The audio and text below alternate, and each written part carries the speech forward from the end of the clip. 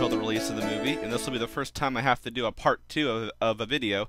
I just couldn't fit everything into the other one. You know, the first reviews for Prince Caspian have come out, and I just couldn't. You know, there's so much to talk about. So I'm doing a part 2. And once again, briefly, little disclaimer. This may or may not be true. Most of it's off IMDb, for heaven's sake. The incorrect movie database, you know. And anyone could have written this, so there's no knowing how much of this is true.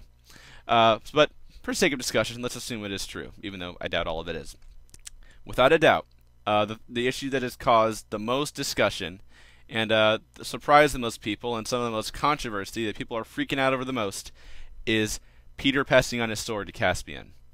I'm just kidding. Obviously, it's Susan and Caspian supposedly have a little kiss. We have no idea how long it is or if they like make out or whatever. But apparently they kiss. A couple reviewers agree on this. The first quote I read is, "They flirt, he rescues her, they kiss at the end." Now, to be perfectly honest, the thing that worries me most about that statement is the fact that he rescues her. It's like, this movie is sounding more and more like a superhero movie as it goes. Like having the guy like rescue the girl the last minute or whatever. It's like, give me a break. The kiss, honestly, I'm not. Initially, my first thought was they got to be joking or whatever. Then when it looked like it was like, no, of course. But now the more I think about it, now my thought was probably just a harmless peck on the cheek. It's like, you know, maybe 5 frames of the coronation, and I don't even think it's gonna be a romantic kiss. If it is, believe me, I'll be the first one to lead the night raid on Andrew Adamson's house to have him lynched. But I think it more likely it's just a chivalrous little peck. It's not even you know, I mean, I've seen people do that, not so much in this culture, but in other cultures, it's not totally uncommon. It's just a thing of a respectful, you know, chivalrous kiss goodbye. You know, it's not. I don't think there's anything. Doesn't have to be anything romantic about it necessarily. So I'm not freaking out over it. I mean, I definitely think the coronation could do without it. I think it's totally unnecessary. The context is everything, I understand. But it's more the fact that he rescues her and they flirt. Honestly, that's the thing that's really freaking me out. So so the kiss, yeah, I could probably do without it. If it's romantic at all, yeah, I could definitely do without it. But I'm not freaking out over it nearly as much as some other people. Then I think it'll probably won't even. Probably hardly even notice it, would be my guess. But obviously, if it's romantic, I'll be totally pissed off about that. And one minor note here: the fact that Lucy just stays back at Aslan Tower and doesn't fight at the night raid, which we see Susan in the trailer being all, you know, being all superhero, which is so the opposite of Susan's character. Like as I've said a bazillion times, like I would much rather have, you know, Susan stay behind, do I don't know what, and have Lucy fight at the night raid, or have some role in the night raid. That I think that would be much more. It would fit her character much more than Susan. So I think the only thing more annoying than Susan fighting is that Susan fighting and Lucy not. Or we know Lucy fights at some point, but apparently not at the night raid. So that's really, really annoying. Who kills Miraz is a question that's come up. Obviously, we've seen some footage in the trailer. We've also seen a picture, but we've seen footage in the trailer where it appears the Caspian has the opportunity to kill Miraz. And the reviewers seem to agree that, and obviously big spoilers ahead here, the reviewers seem to agree that it is at least someone close to Miraz, or one of his lords, that kills him. It's a betrayal. Don't know if it's going to be Glazelle or Sepespian in the movie, but there's someone close to him apparently. But these people probably don't know the book well enough. That's what it sounds like to know which one. But it's someone close to him. It's a betrayal. It's not Caspian or anything. So whew, I sure hope that's true. And a reviewer was asked, is there a duel of sorts between Edmund and Trumpkin, which there is in the book. In the book they fight in order to basically Edmund to prove himself that he really is King Edmund the Just from the ancient past. It's not a real fight, of course, like we're afraid of with Peter and Caspian in the movie. But the reviewer answered yes right after they meet. Now, does he really mean right after they meet? Like maybe you know, they pull Trumpkin to shore, and for whatever reason, Trumpkin is startled, and you know, and starts fighting, and in that process, you know, Edmund kind of proves himself or whatever. Or maybe there's a time cut. Maybe, you know, Trumpkin says, "Who are you?" And they say, "We're Peter, Susan, Edmund, and Lucy."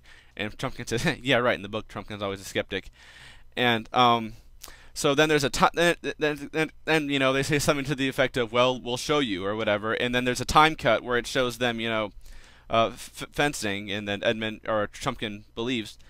So, or maybe it doesn't really mean right after they. Maybe he means like 5 minutes after they meet, and so which which is, so I'm just not sure what he means by right after they meet. But at least it looks like that Edmund and Trump can do duel, which I think is one of the most exciting sword fights in the series, just because of the way Lewis describes it is so exciting. About this was real sword fighting. And then they have that whole line about he was King Edmund the Just once again, return, being one of the themes of Prince Caspian, the return to Narnia being is the subtitle of the book. And so at least that scene's in there, and I hope it lives up to Lewis's description. It's just as exciting.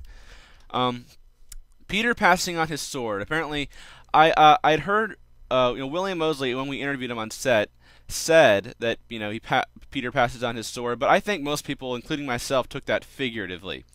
That meant that he was going to pass on the kingship. Obviously, there's this stupid antagonism between the characters in the movie, and that was going to be kind of a symbol of him passing on the kingship and finally learning humility and all that.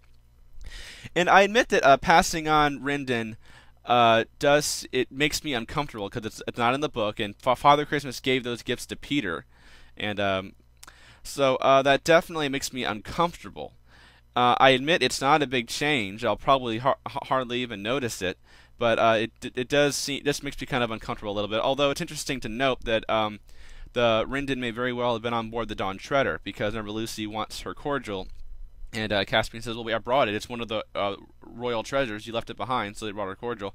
So it's very possible that Rendon was on board the Dawn Treader, but although Caspian never actually uses it, so I admit it does make me kind of uncomfortable, and I don't like it. But it's not the biggest change. It's probably not something worth fussing over. A few tidbits about Reepicheep, not much, but certainly worth mentioning. One person said they were disappointed with his voice. That might have just been a temp voice. The movie's not done yet. Obviously, in many cases, animators have to start animating before a voice is cast. That was certainly the case with Aslan, and so it's possible that it wasn't Eddie Izzard's voice. But as far as the CGI, it was totally not done. It was just this blocky little mouse. So they couldn't really tell us anything about that. But then one person said that Reepicheep was hardly memorable. Another person, seemed to like him more. And so, we'll see. It was totally unfinished anyway, and so we'll have to see. Interesting interview with Eddie Izzard. I guess this is kind of his first, not really an interview, just a little paragraph. His first words, talking about being cast as Reepicheep, and he describes Reepicheep as insane. And as an insane mouse, which I definitely think is it's not saying Reepicheep is going to be insane in the movie, and that wouldn't be his decision anyway. That would be something for, the writers or Adamson to work out. It's just his approach as an actor. I mean, think about it. If you're an actor trying to portray Reepicheep, how can you just play that straight-faced and like a normal, you're Eddie Izzard, a human being trying to play Reepicheep. You got the, put me at the front and stuff like that. I mean, you can't play that straight-faced. You've got to get a little bit into it and crazy, And so as an approach for an actor, I think that's how you play it. I mean, you can't just say, all I ask is that you please put me and my people at the front. You've got to get into it. Reepicheep's kind of an out there character. Like, I think of insane Reepicheep, and I think of, hurrah, let them come. All I ask is that you put me and my people at the front. It's something kind of like that. And I think coming from, a CG character's voice, I think that's going to play very well. That's just his approach as an actor. And I think that's the right approach as an actor. That doesn't mean he's going to be insane in the movie. Reepicheep's kind of an out there character. You have to do that a little bit. And I support Eddie Izzard 100%, especially after hearing some more audio clips from him recently from the BAFTA Awards. I think it's one of some of the best news we've had about the film, certainly with casting, is Reepicheep. And so I support Eddie Izzard 100%. Think he's going to totally nail Reepicheep. Just the right mixture of, I can see him doing Reepicheep's chivalrous side, of my honor is my own. I can see him doing the put me at the front side, and also his voice is credibly high enough to be a mouse, although not annoyingly high. So I think he just has the absolute perfect voice for Reepicheep. And this idea of his approach as an actor being Reepicheep's kind of insane, it seems like just the right approach, for an actor. Even though I'm not saying that's what he's going to be how he's going to come across in the movie. So 90 days to go, first reviews. A lot of it may or may not be true, but it's certainly fun to discuss these issues. And obviously, as we get closer and closer to the release, more and more issues, big and small, are going to come up. Ha! Reepicheep? Insane?